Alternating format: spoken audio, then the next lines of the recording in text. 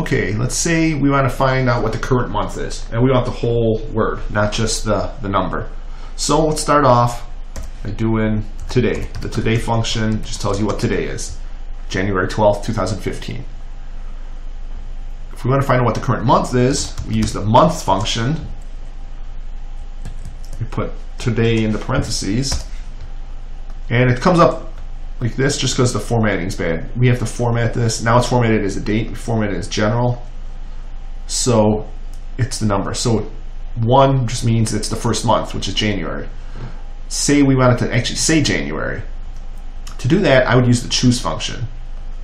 You can use choose, and then whatever your choice is, the choose function lets you pick what choice you want. So in here it's 1. And then we wanted to say January, since that's the first month, we put that here.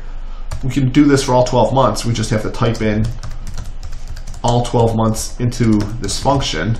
So then no matter what the date ends up being, then it'll pull the correct month in for you. I mean, it's kind of a pain doing it the first time because you got to type in all 12 months.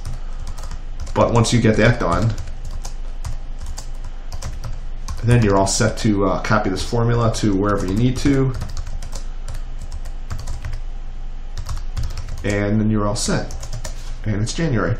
And we can test this out by saying today, we can add 30 days to today, and now it's February. So we added 30 days would become February 12th. What month is that? 2.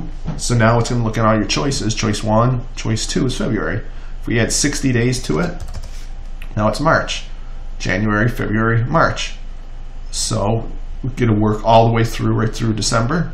And this is just one way. I mean, there's other ways you can pull in the name, but this is one of the easy ways that I know by using the choose function. Thanks.